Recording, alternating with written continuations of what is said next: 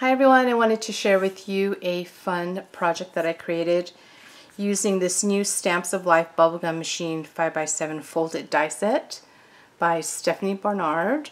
This is one of her new dies that she released, and I'll put the link to her site down below. And it's designed to make a folded card, but of course I will eventually make it into a card, but I want it mainly to make it into an embellishment holder for my 1-inch flare buttons. And I absolutely love how it turned out. So this is the All Heart collection.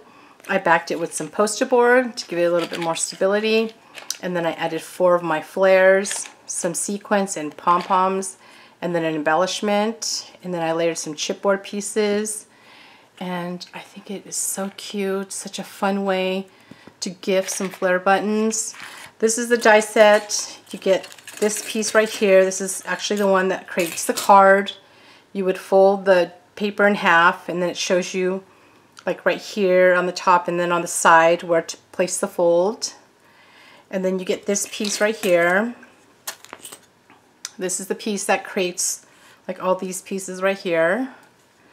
This part right here is where you can create the shaker. You just place it in here, and then you die cut with the foam and then the design paper, and then you get this. It comes with the gumballs, and I think there's 4 with the layering piece. And then you also get the knob, the turning knob for the gumball machine.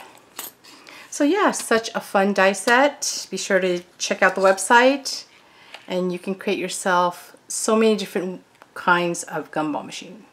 Thanks for watching. Bye.